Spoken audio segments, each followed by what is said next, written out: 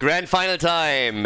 Best of 5, ladies and gentlemen. It is the grand final right here. So, a couple of things to say right at the get-go before we're heading into this. First of all, if you haven't heard it yet, Zul is banned. The hero is currently bugged. His jailers are bugged and he can pretty much one-shot people, more or less. So the hero is currently not allowed in the tournament. The next thing to point out right away is that this is a best of 5 series. We are in the grand final. So this is a double elimination system. Washed Up made it into the grand final through the winner bracket, whereas the Lauber's fan club just took down their opponents in the loser bracket final to go for the rematch, because these two teams faced each other already in the winner bracket final, where Washed Up was able to secure themselves a 3-1 victory. There's of course always a little bit of discussion on it. Hey, is there winner bracket advantage? And the answer is no. There is a small advantage, so in this case the team that came to the winner bracket gets first pick and they get map choice for the first map. So that gives them a solid advantage on map number 1, but since this is a best of 5 series, there is no lead in score, for example, that they get. Of course, they also get to play less matches, especially less matches in a row, which is a significant advantage. For example, Lauber's fan club is now playing their 10th map in a row. They had a short break, roughly 15 minutes before we headed into the grand final, but that is definitely a distinct advantage that Washed Up has now, that they were able to just relax a little bit. They were able to watch the loser bracket final, also prepare therefore slightly for Lauber's fan club, for draft patterns that they could execute, what they want to ban out. So that's where the advantage comes from. But since this is no best of 7, we don't have a 1-0 or anything like that for either one. So with ETC banned out and Zeratul banned out, we're already jumping straight into our final ban on the first rotation. Kerrigan and Rexa are both getting rid of, so that leaves Deathwing open. And here on Dragonshire, Rexa is of course king. He is the king of Dragonshire for a reason. Top lane control always in his hands. Doesn't really change. And now the question again, what is happening with Deathwing? We've actually seen in the previous series between the two teams, in the winner bracket final, Deathwing starting to drop down in priority between the two of them. Deathwing was picked actually twice by Lauber's fan club and lost, interestingly enough, both of those games. Was picked once by Washed Up later on as a last pick though, and they're actually successful. So the hero is still very, very powerful in following series, was banned out most of the time, but still, Deathwing gets taken. And so does Greymane. We've seen previously a bit of a reaction by Washed Up to go for Leo and Greymane against Deathwing, and that actually really worked well. So now Greymane at least is picked away, so no cursed bullets set up to drop the hit point pool of Deathwing quickly. But Swampgoda still believes in that, and is gonna try and check that out.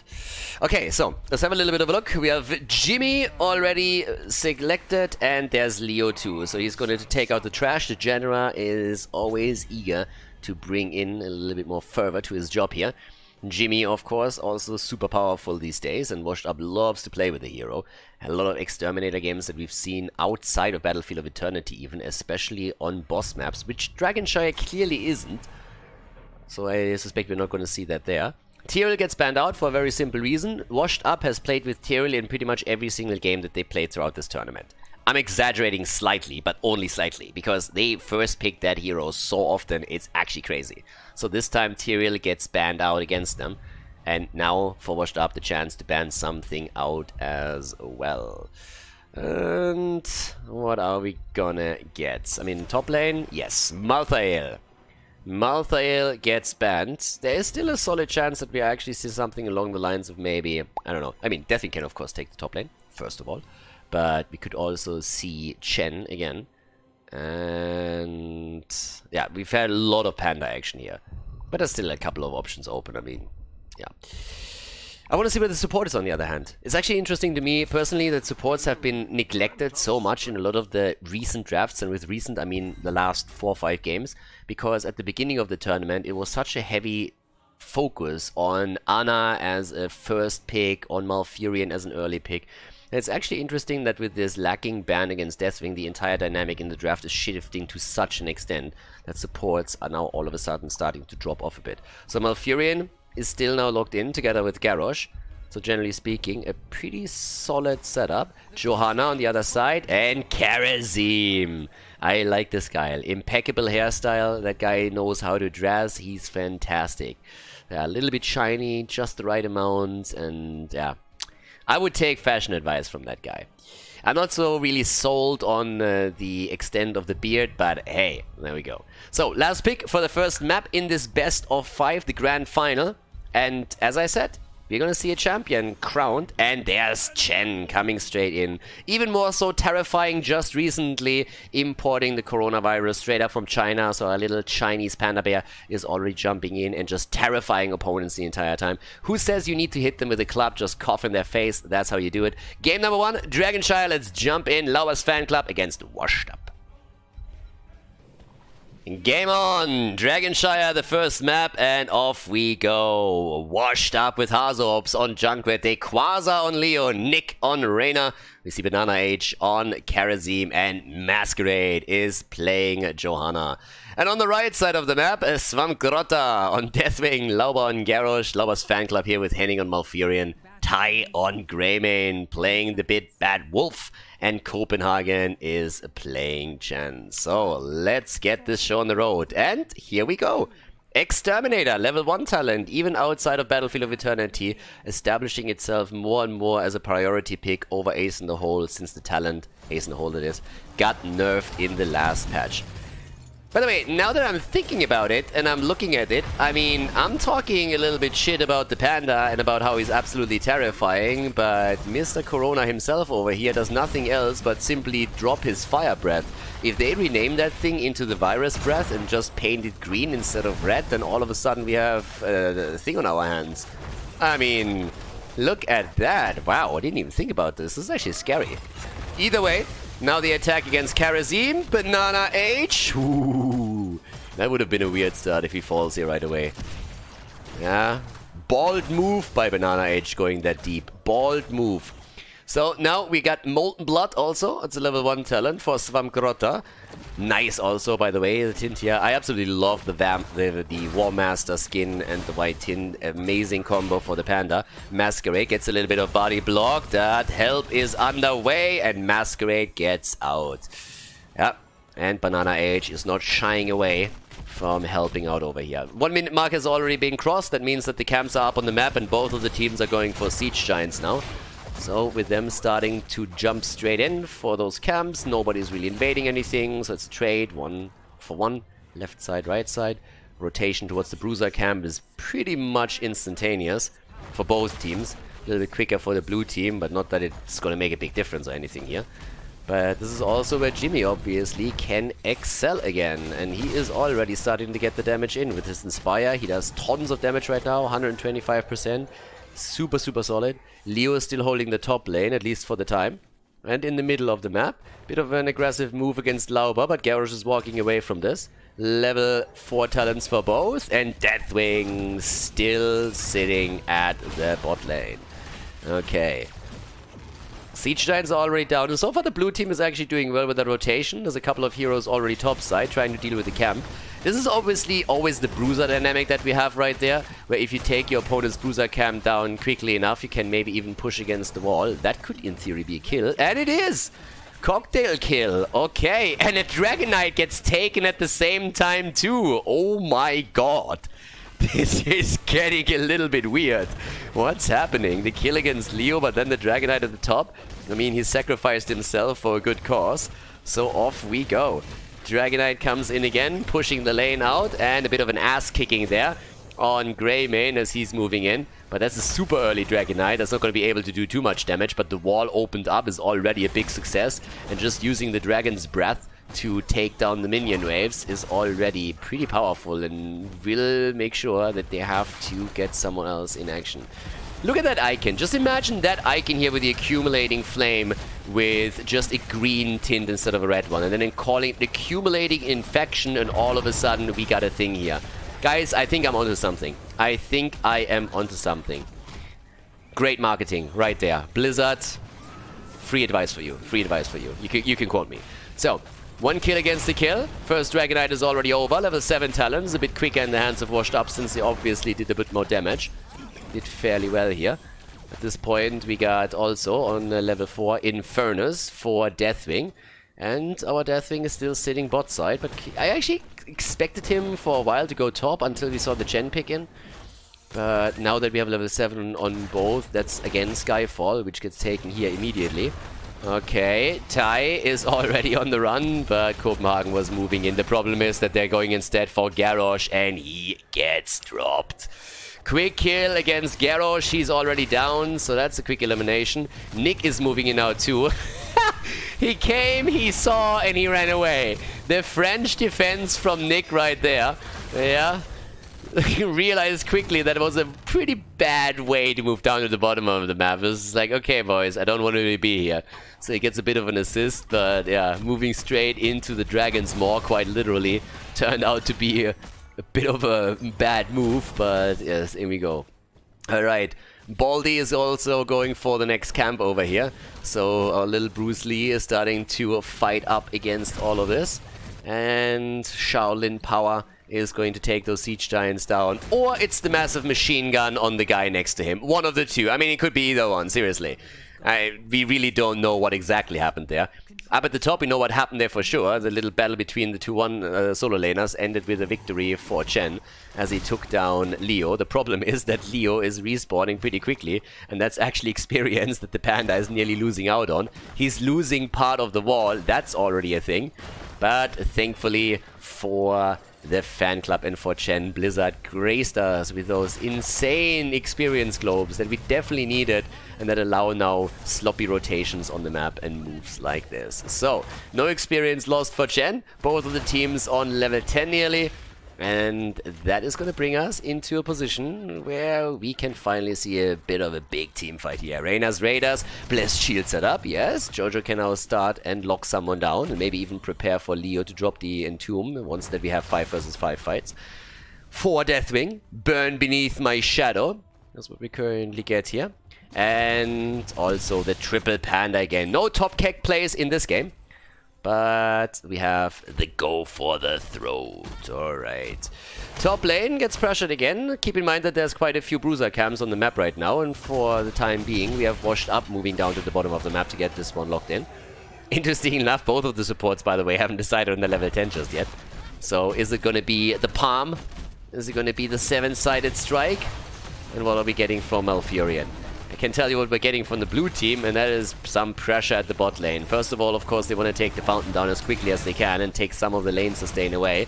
But the second goal would be to try and see if they cannot maybe even also drop the fort itself, and that's some serious damage onto that structure. There's 4 heroes by now defending it, but that's 50% of the HP gone, which isn't too shabby, especially if you look at the minimap and focus your attention to the mid lane, where exactly the same thing happened. So all the lanes are currently under some pressure. Tranquility has by now been chosen by Malfurion, so he went in for it. And let's go. Up to the top, what do we have? Double Shrine already taken. Big minion wave in the mid lane, by the way, now soaked by Greymane as he's trying to prevent some additional damage on the fort. But over here, Jojo, Iron Skin, yes, Masquerade, moving out. And Banana H is here too, ready to help. Okay, and there we go. Oh, Riptire, and Banana H is not able to secure the kill yet. Hasn't taken his level 10 yet, which actually lets me to believe that we're going to see Palm here. I mean, if they really thought that that could be a kill, then 7-sided would have been an option together with a Blessed Shield. So since they didn't go for that, I assume it's going to be Palm at the end of the day. And yes, there we have it. Palm gets picked. And now the attack against Lauber. Ooh, the big throw. Yeah, careful. Lauber comes in with a big flip. Can't get that set up. Tarzops and his boys are securing the shrine now. 2 kills against 2. 13 talents in the hands of the blue team. The grand final, ladies and gentlemen. Teams have been playing for the entire season, entered the playoffs, and now we are at the final of a double elimination system. Final best of 5 series. Which team will claim the title? Which team will crown themselves the Season 2 champion? Keep in mind that this is actually also the same teams that we had in Season 1 finals, and back then Washed Up was able to win it.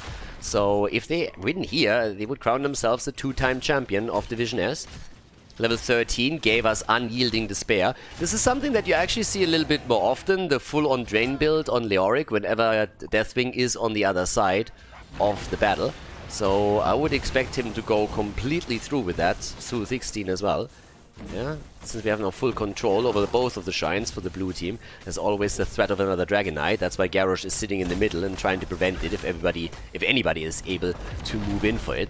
So far that hasn't been the case, but it's always, of course, a possibility. Top side, pressure. That's a really nice setup for Rayquaza now all of a sudden. I mean, just look at this push. He can take the minion wave down, easy peasy, and he might even be able to take the fort down. Panda had to move back. They're defending the bot lane as is, but at the top, the fan club is suffering, and they're suffering a lot. Shen is finally there. The Panda is joining the fun, but, I mean, that's a quick drain that gets connected here. And Copenhagen is honestly getting murdered at this point. Copenhagen has nothing. And there's the Entomb. He tries to jump out. Another slow. Oh, he could get the kill here. The drain. And the Panda is dead. Okay. Leo. Yes, the unyielding despair. Nicely done. Good value from that.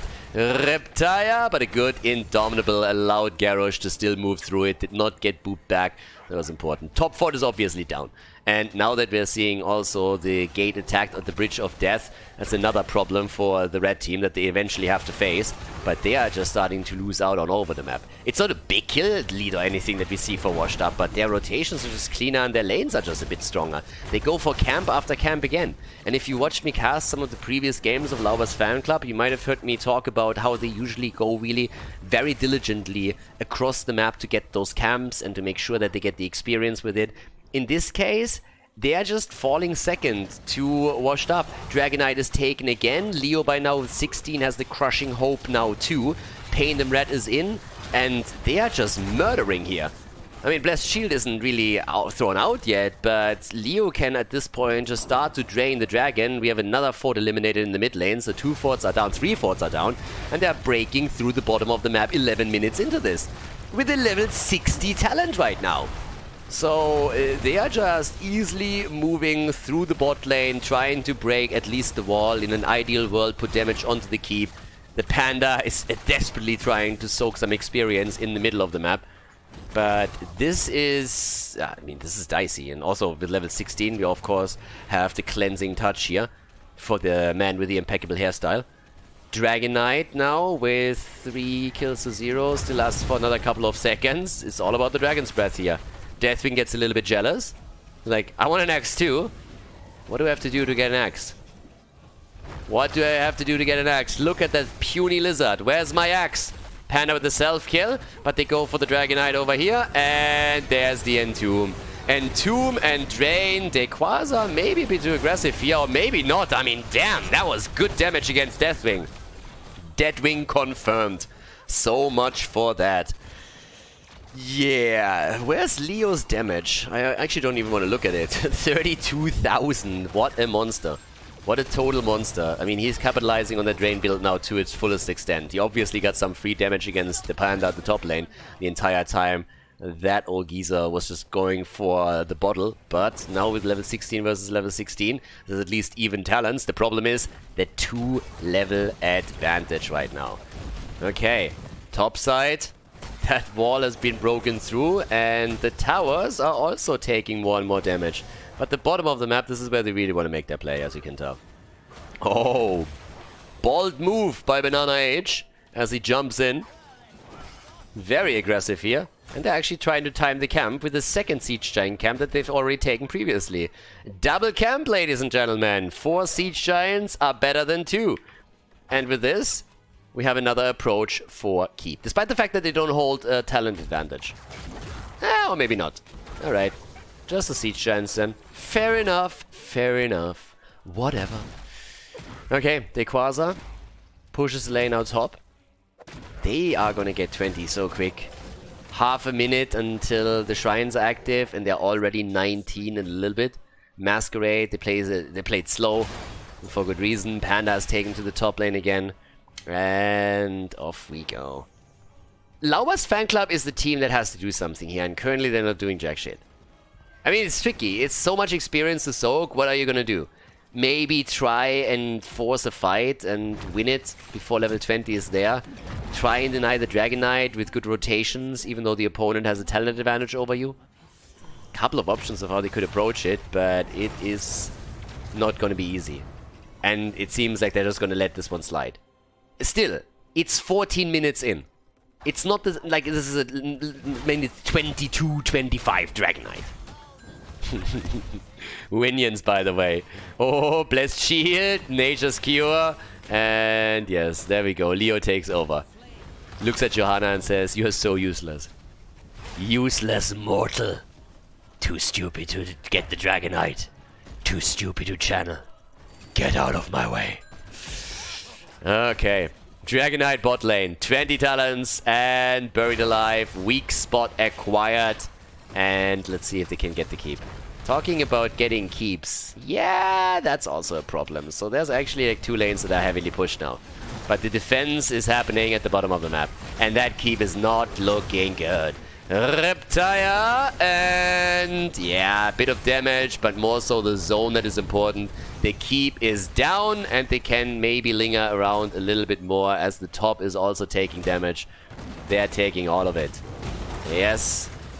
5 kills against 2 now. Move through the middle as they are trying to actually set this up. Break through the wall. Dragon Knight has still 20%, 20 seconds left. Deathwing is pissed. I mean, he's getting spit on by that fake dragon over there. The guy has a battle axe. He doesn't have one. I would be pissed too. I mean, seriously. This is a weak-ass raid boss. Look at this shit. He doesn't have nothing. Where's the battle axe? Where's the machine gun? Nothing. A little bit of a fire breath. That's all that he's got. Yeah, that Dragon Knight got that too. And he has a battle axe. I would be jealous as well. Okay. Vision denied. And let's take another look at the damage.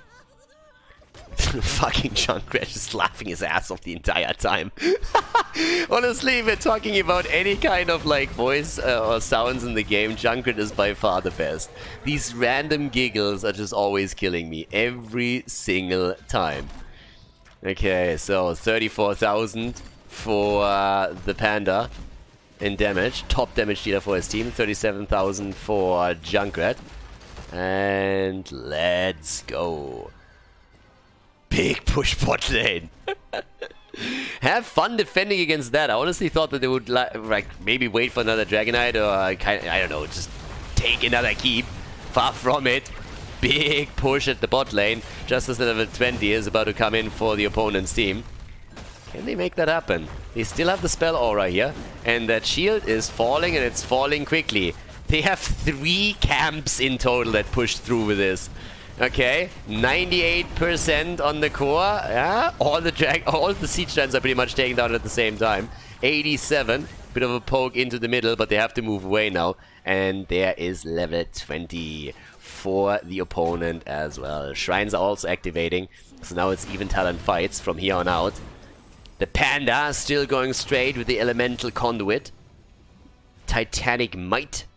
Rumor has it that when you take Titanic Might, you can also throw Thrall's Mom around. Previously, Garrosh attempted it once. Spent a year in a wheelchair. Nick at the top lane. Yeah, pushing the lane out here for now. But there we go. In case you didn't know, Thrall's Mom is so fat she can soak all 3 lanes at once. Oh yeah. Okay. 86% on the core for Lauber's Fanclub. Not a single fort has been eliminated. Not one. Maybe, just maybe, they can win a team fight here and turn things around slowly. It's not really a kill-heavy game, but again, it's a very, very controlled one. And at this point, there's another camp pushing through the top lane, so even more threat towards that keep. And all of the keeps have already taken damage, so that's a problem. But yeah, top side. Copenhagen still sitting in the bush, always playing with vision, hoping for someone to just face check. So far nobody has done them that little favor. And off we go.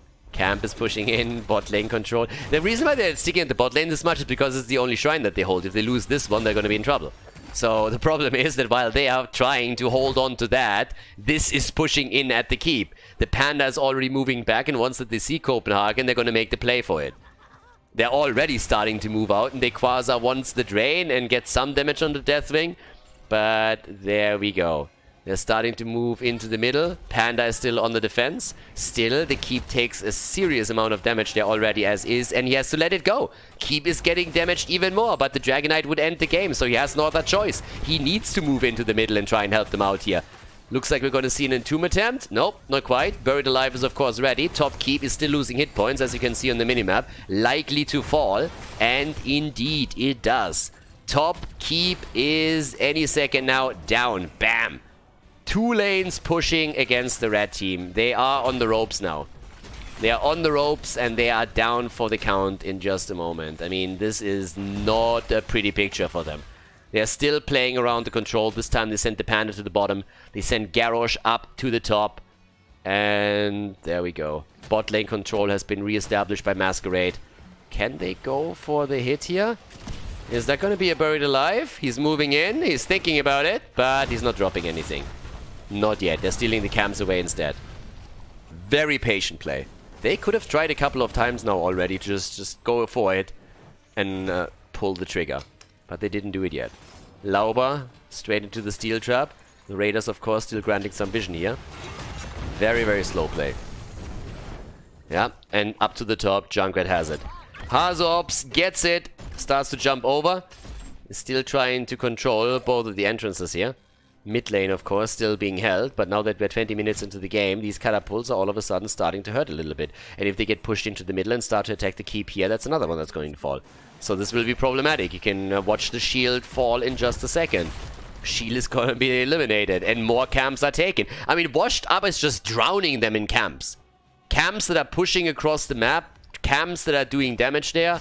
And it's starting to become really tricky the longer this game lasts, because all of this stuff scales into the late game.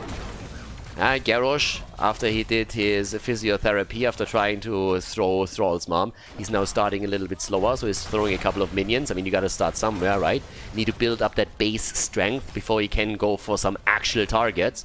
But the minions are a very good opportunity to do exactly that. So, yeah, good job by him. I like it, taking it a little bit easy there. It's always the best thing after an injury. Masquerade with the attempt. Apparently Garrosh feels fine. Starts to throw, starts to taunt, but he dies. Maybe a little bit too much weight after all. That could also be a kill against Henning. The drain at least connected. Leo wants to go in, connects another drain against Deadwing and drops it. Deadwing is down, Dragonite is taken, the shields are already gone. And Henning is on the run, but the catapults are already about to finish what Washed Up started. Dragonite is moving into, and in this grand final best of 5 series, the blue team, Washed Up, is taking the 1-0 lead against Lauber's Fanclub. GG and well played as they lock in the W on Dragonshire.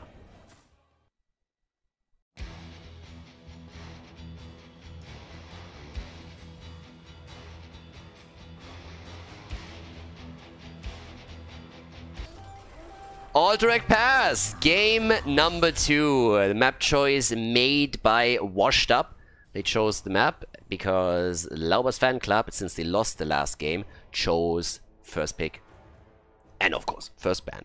So, with that said, what do we get? Deathwing, by the way, lost again. So this is the 3rd time in a row that Lauber's Fanclub lost with Deathwing against Washed Up. That's pretty much what's happening here. Which makes the hero an interesting pick for this, because what do you do now? Continue picking Deathwing? Banning him because you can't win with him, but the opponent still does? Or just simply try and shift priorities a little bit? Yeah, first ban. They're already hesitating here. I mean, the Ana ban against Banana, you're never going wrong with that, I suppose. So that's always a thing. But Abathur would also terrify me a little bit, since Hazu plays it quite a lot and the team has played that style several times now. Okay, and the ban goes to Jimmy. They decided they Jimmy down. Alright.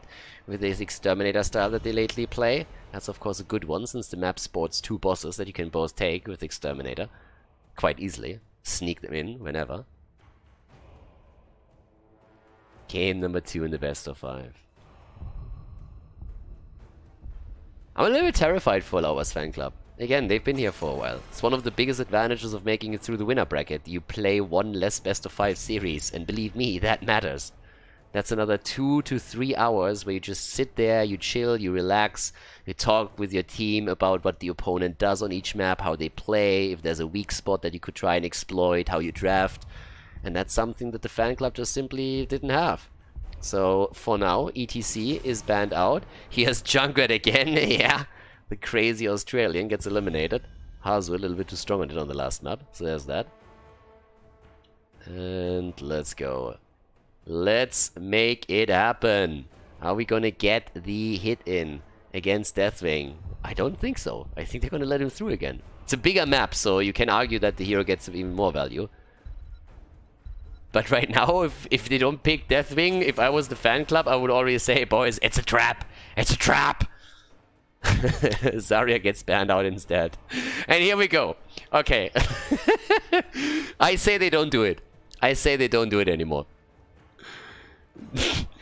I could just imagine how they're sitting there. It's like, Deathwing is open, but we don't win with him against them. Especially, keep in mind, if they pick Deathwing now first, then Hazu and his boys are picking Leo and Greyman. They did that before, and it worked really well. So, yeah, there's Vala instead. There it is. Okay. There's that.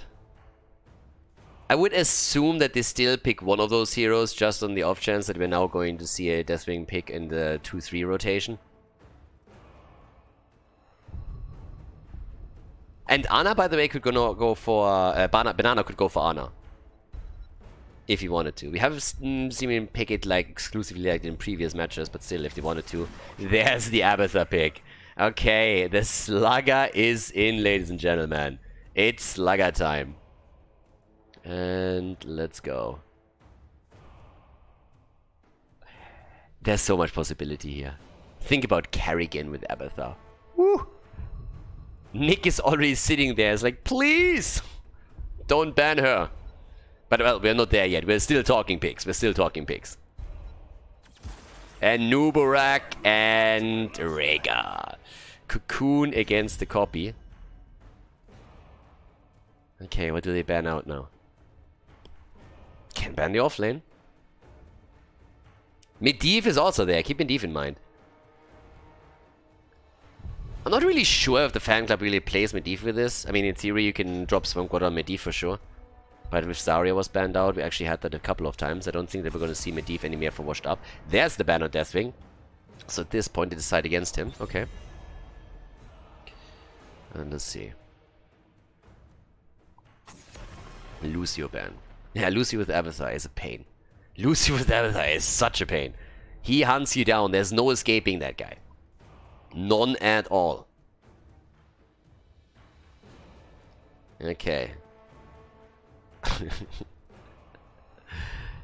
And, well, next two picks. Are we going to get a Carrigan? I don't really think so, but I would love one. Chen and Uther. I don't really know why the light is always abandoning Snowman. I mean, at this point, summer has already started, so I guess that's one thing. But yeah, good old Uther preaching about it also makes him sound like an old drunk. So I don't know. But yeah, he's just rambling, guys. He is rambling around. This is actually a bit terrifying when you think about Chen with an Abathur head jumping into your team and trying to take you down. With Uther taken here, that's also kind of interesting. There's a lot of stuns coming up. There's Medivh. They pick it after all. Okay, I didn't think they would with this, but yes, they go for Medivh. Swampgarota locks it in. Koopmagen on Dehaka. Solid setup. Good Medivh play here. Can definitely turn the tides in your favor now. And what's the pick for Nick? Divine Shield.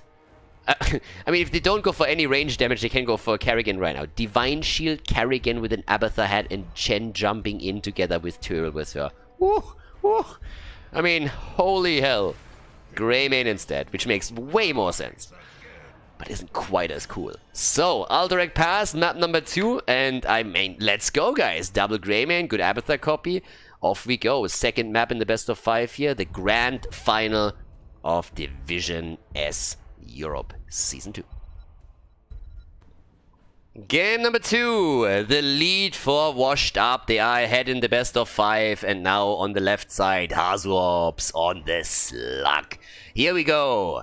Abathur is in the game, Nick on Greymane, Banana H on Uther, We currently have Masquerade on Tyrael, Dequaza on Chen, and to the right side of the map, Svamgrotta on Medivh. We're looking at Tai on Vala, Copenhagen und Dehaka, Lauber on Nuburak, and Henning is playing Rega. I mean, there's only one camp on the map outside of the boss camps, for each team, obviously.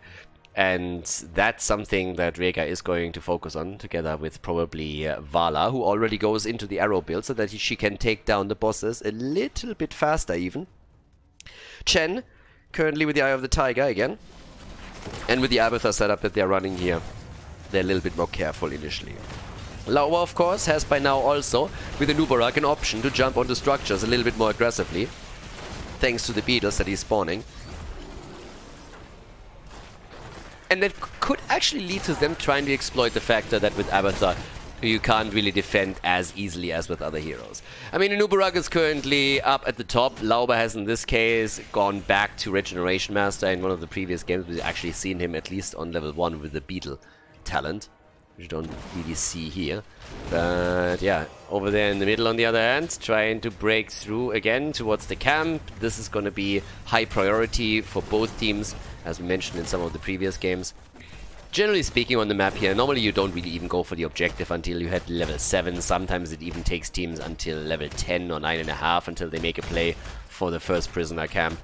But usually before level 7 you don't really see any moves there whatsoever. So now towards the top side, Lauber and Dequaza are still fighting it out at this point. We're having a bit of an assist from Medivh as he comes in, but that's also true for Abathur, so he can help out with this as well. And in the middle of the map, that's where the camps are going to collide in just a moment. Alright, Uther is starting to float in, so does Nick. Good position for them to take this, and they go for a kill. Oh, and they can't get it. Tai gets away, but yeah. Hashtag not even close. That one was clutch. That could have backfired quickly, so didn't really expect that much aggression. But level 4 talents are now in. And in this case, we have also level 4 quickly for the opponent's team. Needlespine is in after the pressurized glance. A bit of stacking. Mage armor at this point. Okay. Mage armor after the portal mastery. Tai sitting inside the gate, trying to take that down. So far, he can't really. And again, he's incredibly low. And Masquerade gets some assists from Abathur, but they go for the kill against Rega this time. And this one they lock in without problems. Tai, he's the survival master over there, but just look at that mid lane push. I mean, what the hell? 2 minutes and 30 seconds in, Medivh is all of a sudden flying in here and saying, like, boys, what the fuck are you doing? And it's like, yeah, we got a bit of a problem. I leave you alone for 2 minutes and you're already losing the fort. Like, what's happening here? Tyrael, Abathur, and they just drop it. Fort down, and it seems like, oh, can they escape?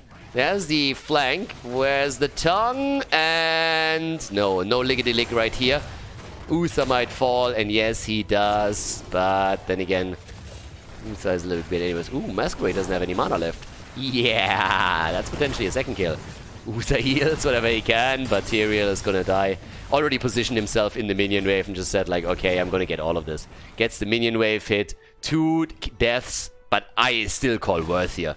I mean, again, they lost 2 heroes and they were able to take a fort down. I'll take that any day of the week. I mean, seriously, that's a fantastic trade this early in the game. Both heroes are already back to business. So, this is great. This is absolutely great. Now, the objective, that's a different story, but just look at the discrepancy in experience. There's already level 7 in the hands of Washed Up, and they should be able to actually stop this. Might lose it then at the end of the day anyways, but still, for now they're stopping it. They go for Tai. The panda. The panda. Where's Abathur when you need him? Yeah, there it is. And Tai is already low. Yeah, and they just turn it around here. Damn. Honestly, these Abathur setups for Hazorbs and his boys, absolutely nuts. Total bonkers. So now Mule on level 7 is in. Trying to jump in on the left side. So far, so good. They're actually chasing it a little bit quicker. Okay, interesting setup. Now the mid lane is also getting pushed by a camp. They need to stop this. They need to stop this. And there it is. The red team actually claims this. Nobody starts the channel. That was a neat move by the fan club. I like that. That was actually a really cool move. You don't actually have to reclaim your own. You can just simply channel your opponent's camp and both start racing. And that's exactly what they did here. So now we have the cavalry, or the raiders, in favor of the fan club. That's a pretty cool move right there. I mean, I'm not quite sure if they didn't realize that or not, but with them just being clustered around the prisoner camp, I really thought that they could just simply have channeled it a little bit and just waited out those 3-4 seconds, and that would have helped them already to secure it. Anyways, they lost it, so now they have to deal with all of that, which buys time for the fan club. Off we go. This one is already down. Up at the top. That's a kill. Yeah, that dinosaur is extinct again. Down he goes. Down goes the fort in the middle. So at least they get that. Uther also, by the way. Yep, Uther. I mean, he was too much in North America. Uther traveled recently a little bit, so he traveled to an A and was there used as a side laner, as a main tank. And now that he's back in Europe, he is just not used to the European style anymore. He just thinks he's a main tank and he always runs straight into the opponent's team. It's like, I'm janky. And then he gets focused and then he goes down. That's one explanation. I don't know how much he traveled. I mean, depending on where exactly he was. If he ever went to Italy just recently for a decent pizza, then maybe he's just a little bit weak these days for obvious reasons. But I'm pretty sure that at least... I mean, Uther is generally speaking, I mean, he's someone who's prepared, so I'm pretty sure he at least bought a little bit of toilet paper. But, for now, 2 kills against 3. Level 10 abilities in for both teams now. Divine Shield, by the way, go for the throat. And on the other side, the Ley Line. Ley Line Seal and Strafe again. 11 stacks for the level 4 on Vala. 32 stacks for Medivh, by the way, baseline. So he's closing in on completing the quest. Rhaegar already moving through over here. Nick trying to take his camp again. There should be a little sign by now. Nick's camp. Every single time it's up, he's immediately jumping in to take that down. Okay, over here. There we go. Camp time. Level 11 on both sides. Pretty even in structures. Yeah, it's a nice game. It's actually 2 kills against 3. Somehow I really thought that Washed Up was able to get a few more kills in. But yeah, not quite. Okay, Quasar is also running around now. And off we go. Nick flying on the little Hearthstone card. That's another thing that you can use when you're running out of toilet paper. Useful for something at least. Yeah, top side now. There's still the pressure against the gate. But yeah, it's all about the next big team fight. And when Abathar is finally deeming to use his copy and also who he's going to copy. Greymane would have been the obvious candidate, but Uther with another stun is also not too bad. He gives you sustain, he gives you stun. That's another option that you have for sure. Double Panda isn't something to sneeze at either. I mean, these days you should actually not sneeze at anything outside of your elbow, but just saying. So, Masquerade rushing away as they're poking a bit more. Especially Greymane, of course, tries to get a couple of those attacks in. Quasar is on the run, gets the shield, and over here it's just still a poke war. Poke a little bit, and Lauber, the bug report is not in yet, or is it? They're going straight in for the beetle, and it's time to annihilate the cockroach here. Isolation actually missed, the sanctification didn't. Quest completed on Medivh, and the Ley Line pretty much destroying all the sanct value, or most of it, but the bug has been reported and solved. 1 bug down, and now they can go for the prisoner camp all the way at the right side. Okay. Rumor has it, by the way, that these cavalry members were imprisoned because they stockpiled toilet paper, stockbought it at the supermarket and tried to deny it to other people, and they should be imprisoned. I am still a fan of public flogging, but imprisonment there is totally cool with me too.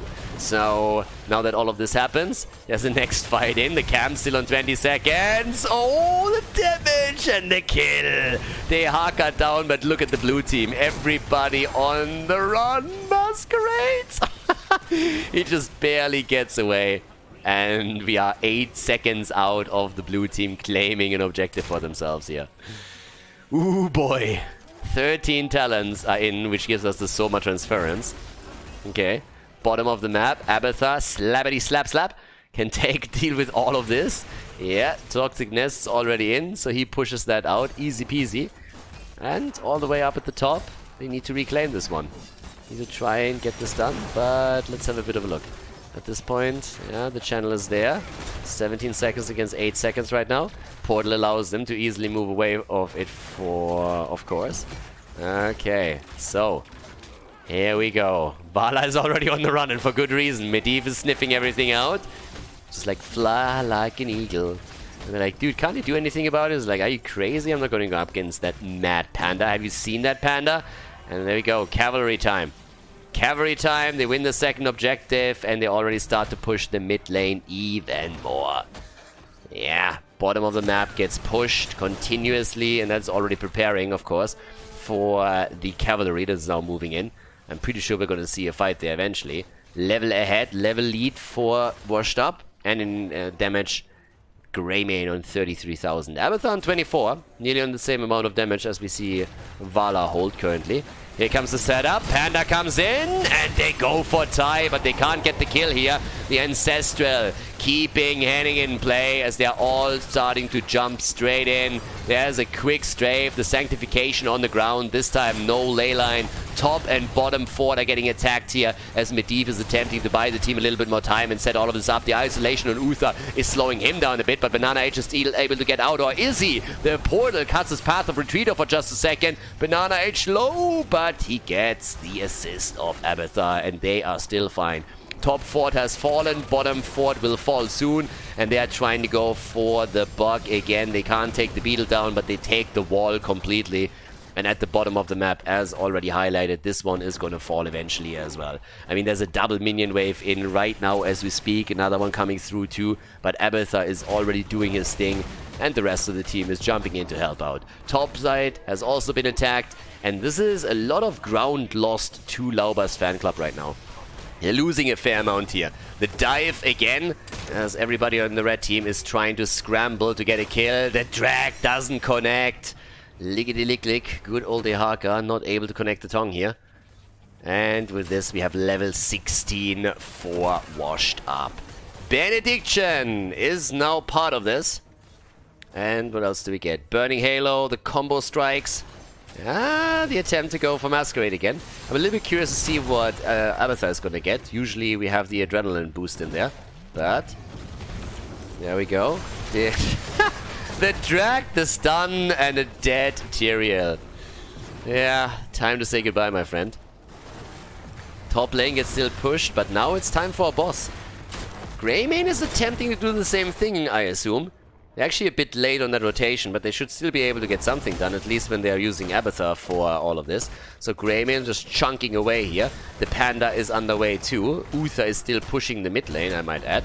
So they can actually just like take turns soaking the damage.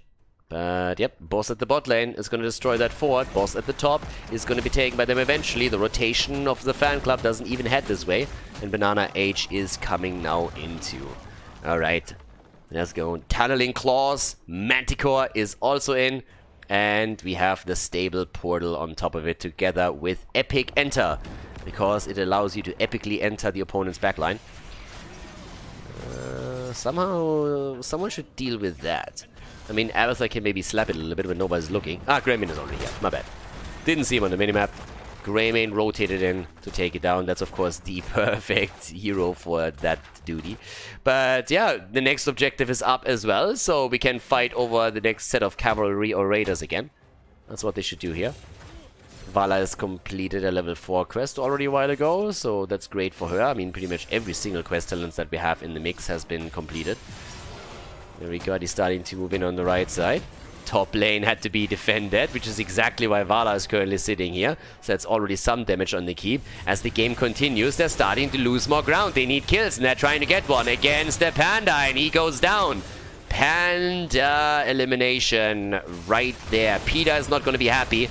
And now that they go for Uther, that's another big kill. So that's 2 kills actually. And as much as Abathar is pushing these lanes out and is helping the team to take map control, they are starting to really take a lot of damage in these situations after they lose a hero. Because right now, the fan club is looking at this and they're saying like, you know what, why the hell would we just go for the objective? Screw the objective, we go straight up for the keep. Or take at least the wall down. So the wall is already eliminated before anything else happens. Now they can rotate down to the objective and try to fight for that one too. They nearly are locking in another kill against Masquerade. Want to go for those stuns. But yeah, 22 seconds and 11 seconds still needed. Abathur is switching between his lanes as Dehaka takes to the top to use the global ability to push the lane out. But yes, let's go. Hazops, get all of those locusts in. 19! The experience is also looking good for them, but they're behind in kills now. And unless they really make the rotation right now, they will lose out on the objective. And I don't really think that they want to suffer the consequences of that. So they're starting to go in. Tyrael already jumping in. Yeah, has his symbiote hat that helps him to survive a little bit more. 15 seconds left, that's not a lot. The Panda waiting for the ult, and here we go. Triple Panda action, Banana H with the channel, he gets it. And they're chasing them away in the attempt to now take down the Arca. Maybe even claim level 20 in the process, and then snowball this harder. 19 against 18. And off we go. Already. Nubarak dancing around this again. It's all about the experience. And Abathur's trying to grab it. Abathur's at the bot lane. Experience, experience, experience. As much as he can get. But he has to help out the team too. Nearly level 20. Mana Mule is getting dropped as well. They don't have the Storm talents yet. They are close. They're really close. The channel as Banana H is trying to buy a little bit more time. 4 seconds. 3 seconds. Sanctification. They sank the channel. There's sanctification for the channel. And now, here's the 20 talent. Triple Panda with the Elemental Conduit. Redemption and Hive Mind. They sank the channel. And Medivh is just flying there. They need to be careful. If he sneaks that in, then that's of course a grab. But off we go. That's the potential fight. As long as Medivh is sitting in the back, I would be a bit careful with it. But off we go. Divine Shield is ready. They can't really wait for the opponent to hit 20. Uh-oh, uh-oh, uh-oh. Team, team, team. Dehaka is starting to move in, but that also means that there are only 4 heroes that could possibly defend the prisoner camp. That is, again, problematic, and that hurts. That is a lot of damage. Dehaka or no Dehaka, that doesn't even matter. Yeah, they're going for the channel again. There's the interrupt, once, twice. Oh, the kill! That ragdoll, get fucked!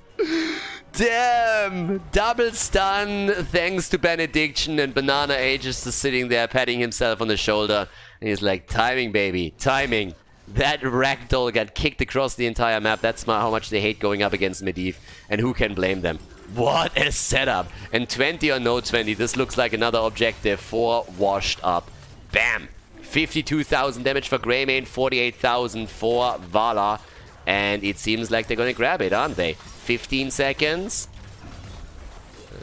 10 seconds. Ooh, there's no way. Without Medivh, they're not going for it. I thought maybe they're trying to sneak something in on the left side, but There we have it. Raiders, ladies and gentlemen, back on the map. Cavalry. Cavalry, there we go. Cavalry on the map, that's what we're gonna go for. As they're gonna push through the top, through the bottom as well.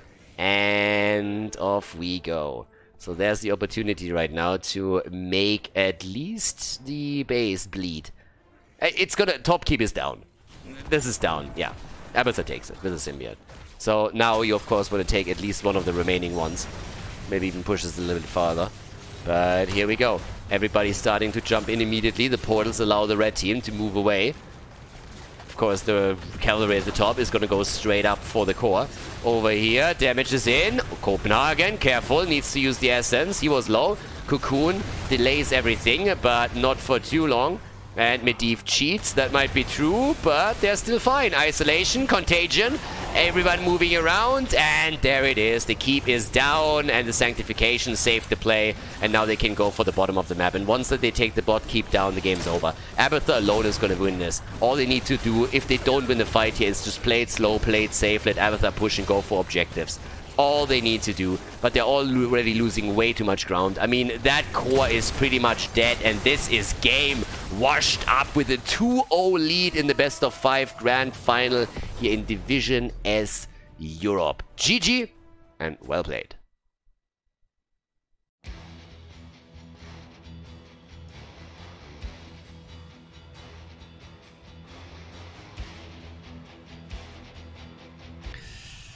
Here we go! Cursed Hollow is the map, and there's a 2-0 lead now that we currently have, which is honestly pretty insane here.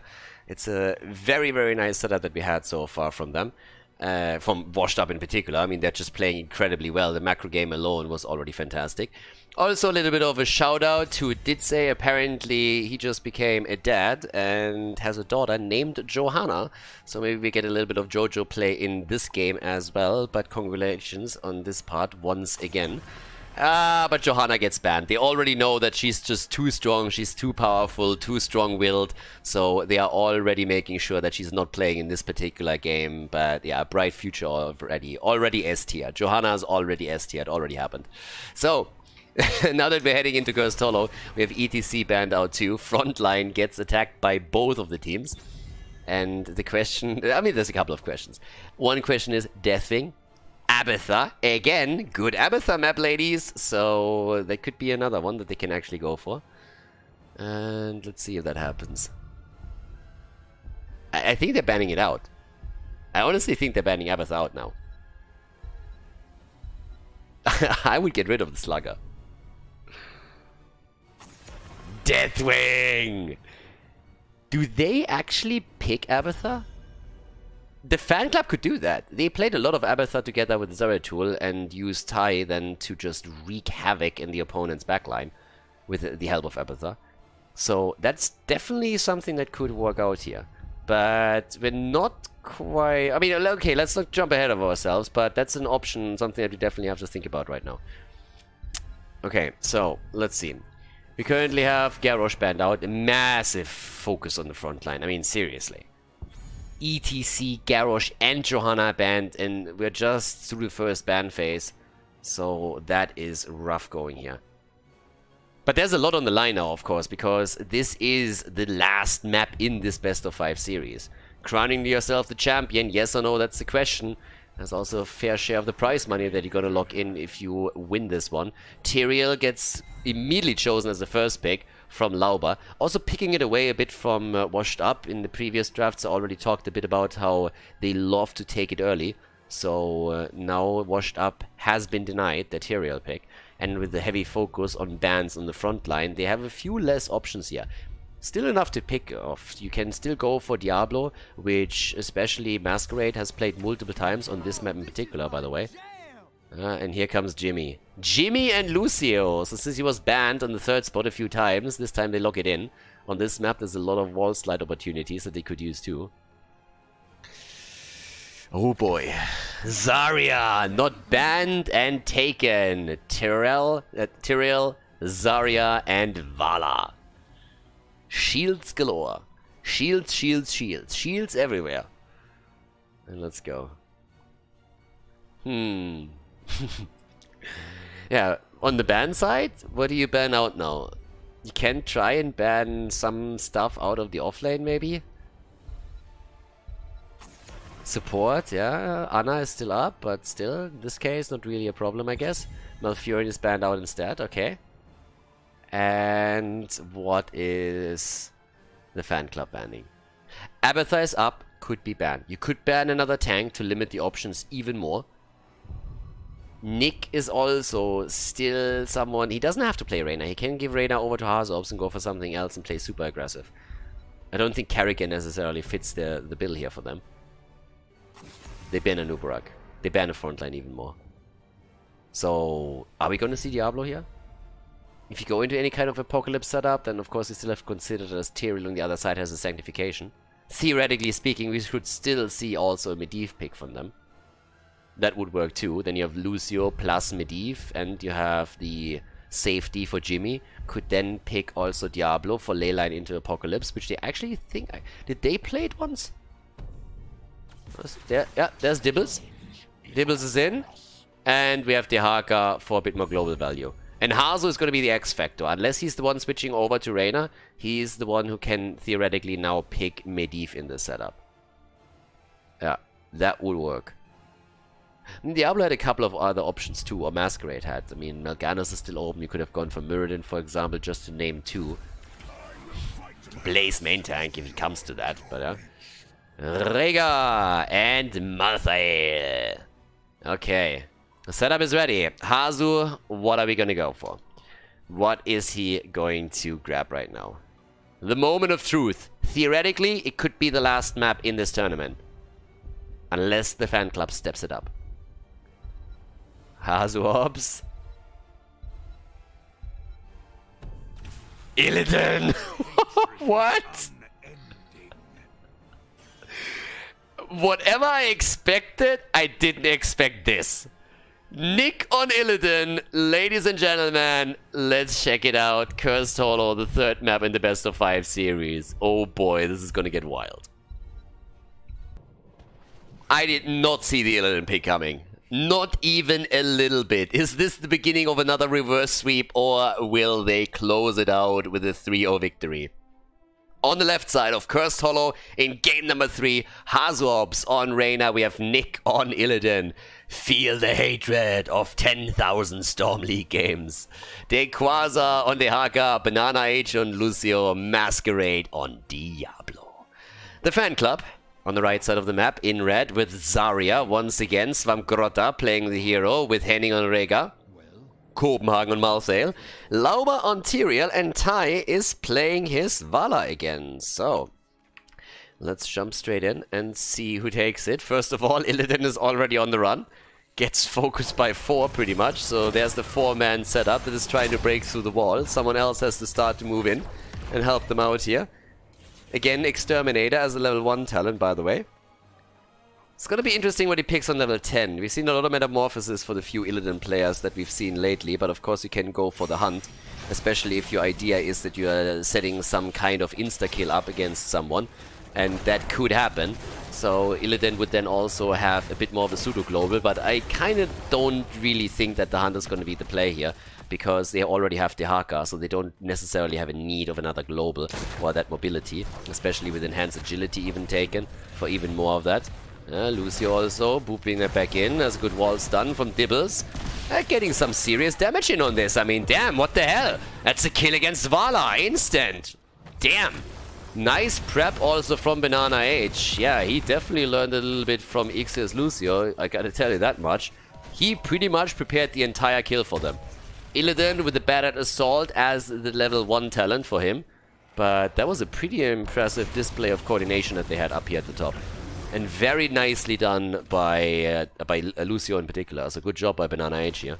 So now that we're going for the objective again, well, the early objective, mercenary camps. Mercenary camps are always the early objective before we're actually seeing the map objective itself spawn.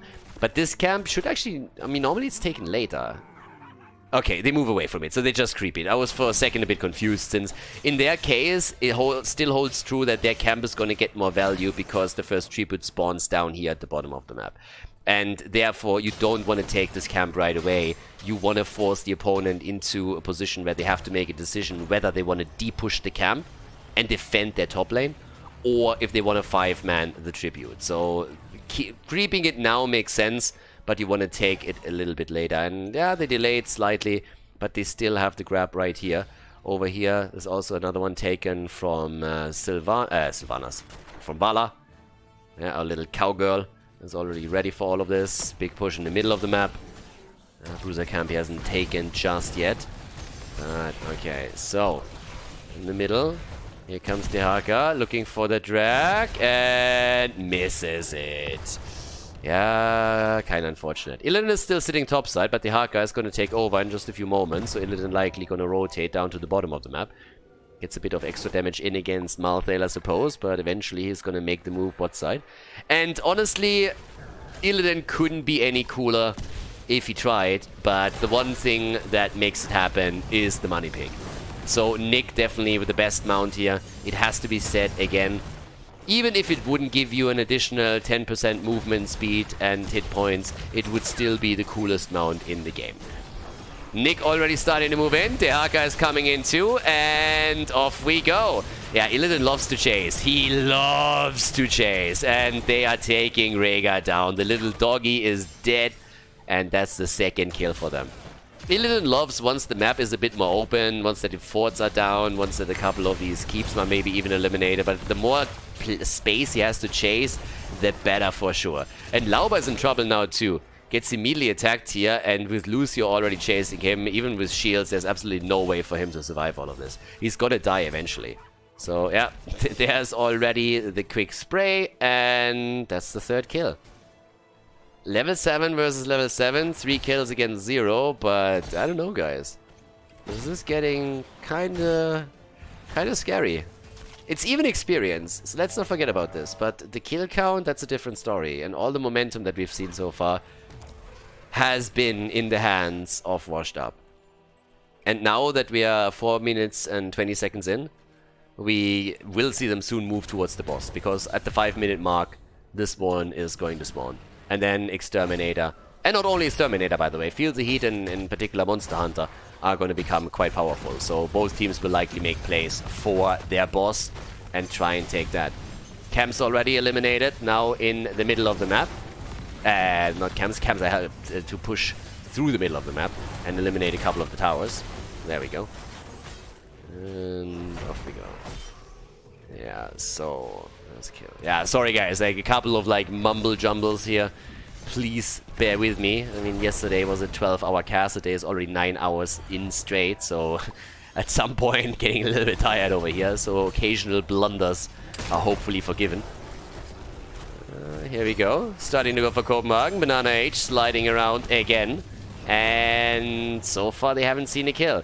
Illidan is still sitting down here trying to get a bit of experience for them. I doubt that they will get level 10. Copenhagen does not get interrupted. Oh, but Nick can jump in and can do exactly that. Now, of course, Illidan needs to be a bit careful, but he's starting to take down Malthael. Has to jump out here, and instead it's the kill against Tyrael that they get. Oh my god. 4 kills against 0. Svamgrota is not getting the channel either. They're starting to chase them down. That's, oh, too fast, too furious, baby. With Lucio in particular, they're just running all over them. 5 kills against 0. Level 10 any second, and the second tribute is in their hands. And they are where? Exactly right at the boss spot. I'm a little bit confused that they don't go for it immediately with level 10 abilities. But hey, okay, there we go. Starting to move in right now. And the red team is gonna have to let that happen. I mean, what are they gonna do? Fight? You kidding me? They can't fight. Yeah, they have 5 versus 5, but level 10 abilities are there. There's the drag, and Zarya gets attacked immediately. Illidan is already starting to chase her down, and that's another kill against Svamgrota. Everybody is just gathered up in the corner, and that Apocalypse did damage. Hurt and zoned them out a little bit. Banana H, on the other hand, gets killed by Tai. Nicely done. Martha is down too, but everybody is low on the blue team side. So despite the fact that they were just able to get a couple of good kills in, they're still rather low, but Illidan is chasing. And Nick is not easily stopped here. We gotta give some credit to the fan club, though. They at least prevented them from taking the boss, and that is worth a lot. Now it's level 10 versus level 10. As expected, Illidan went into the Metamorphosis. And they go for the curse. They already go for the curse, but the blue team will have to deal with the boss topside. They know they can't take it right now. So the team is cursed, but the boss is going to be taken in just a few seconds. The bot lane pressure, on the other hand, will definitely yield some results here. Illidan is going to make sure that he's going to get this particular fort. And the experience, of course, too. Rest of the team is starting to move out onto the lanes a little bit. You're trying to at least soak on 2 lanes, if not 3. It's oftentimes a problem for you in terms of experience if you don't spread out on the map and you try to 5-man, for example. In this case, the camp is taken. They're actually chasing them. Masquerade might be in a little bit of trouble. Sound barrier, not used. No cooldown, couldn't use it. And he loses all the souls. Is back in just a second, though. Top lane has been abandoned. They're going down for the bottom of the map. Guys, this is a 4 versus 5. It's a 4 versus 5, and they're still fighting it. Illidan with a Metamorphosis. Nick tries to get away, and he gets dropped too. For some reason, Washed Up is brain farting through that battle a little bit. They literally moved Dehaka and also Illidan back into the fight after they could have tried to escape here. So this curse did... I mean, there is some professional analysis and terminology that we have for it, but in professional circles we call that the curse did jack shit. So he did absolutely nothing. Took the bot fort down maybe, if you want to count that, but the top fort has been eliminated too. And that was pretty meh. that was pretty... like, I don't know. So, let's see. The fan club is definitely back in this. We had 7 kills against 1 and had a curse, and they just decided to greed a little bit for the camp on the right side and then sacrifice the heroes. Now we have Reyna also eliminated. They didn't go for the counter boss either. Banana H is still sticking around down here. I don't really know what they're doing at this point, but it's not really a smart play. And that's another kill.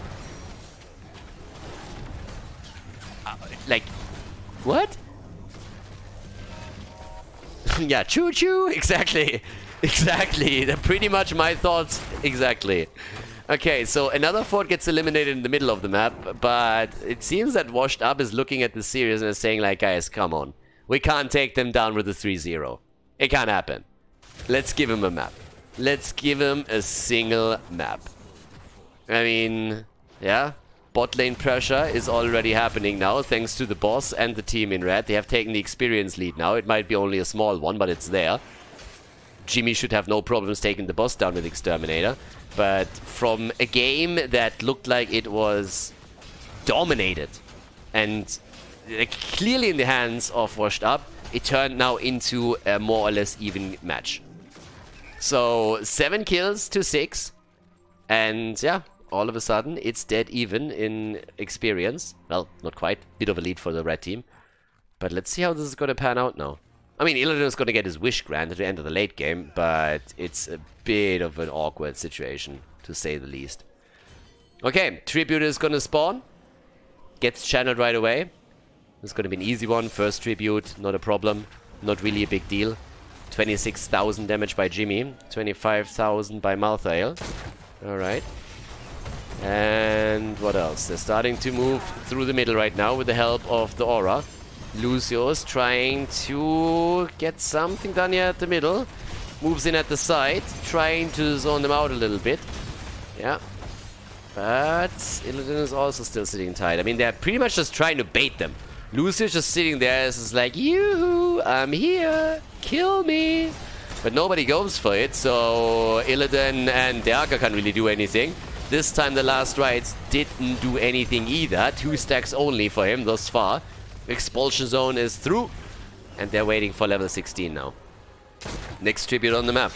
19 stacks on Thais Vala for the arrow quest, meaning 1 additional stack, and he is done with it. It's going to be a big power spike for him too. And off we go. A little bit more poke is happening. Yeah, still the Ild Ruins, but they have to let this one slide. You don't have level 16 talents, they're not going to make anything happen here. I mean, Lucio seems like he's attempting to interrupt this a bit more. But I don't really think that's going to be worth it. I would be careful. That backfired against you earlier. Not sure if you should make the same play again. 16 talents already. Vala has Manticore by now. And the elongated tongue with a pain dem rat. Illidan has gone into the Nimble Defender on level 13. Very heavily speccing into the sweeping strike in most of the cases. Yeah, Tyrael comes in, tries to steal it away, can't, double stun into the wall, and Lauber with a sanctification at 90 HP, but he gets dropped by the Apocalypse. The fight isn't over quite yet, but oh boy, that was not a good start. Diablo is trying to somehow angle in, but he does nothing else but run from the left to the right and right to the left. Masquerade is waiting for the stun, finds it, they go for heading, triple kill, quad kill, and all of a sudden Washed Up is going straight in for the kill again. Straight in for the jugular. What the hell is happening here? They were lulling around for 5 minutes and at some point they just said, okay guys, I think we should probably end it now. Go in, kill the opponent next to the keep, go for the keep right away and move to the core. You gotta be fucking with me, right? I mean, it was all a ruse. It was all part of the master plan, ladies. It was all planned. Make them believe that they have us and then just turn it in one fell swoop. Big team fight victory. And this, ladies and gentlemen, looks like it's game. A 3-0 win for Washed Up as they crown themselves the champions of Season 2 of Division S Europe. GG and well played. Hey everybody, thank you very much for watching the video today. I hope that you guys had some fun with the coverage here. If you want to support me and my work, you can do so now for absolutely free, thanks to your continued partnership with Ray throughout the entire month of March. And I would really appreciate if you could just take a couple of minutes, jump down in the YouTube description, check the link out, download the game, and play through the 20-second tutorial that ends with the dragon fight. And if you do that, you support me directly. It would help me a lot, and I would really appreciate if you could take a few minutes to do that and support the channel here. Either way, I hope that you guys had a good day today, and see you guys soon on the channel here with more esports coverage on Khaldor TV. Bye-bye.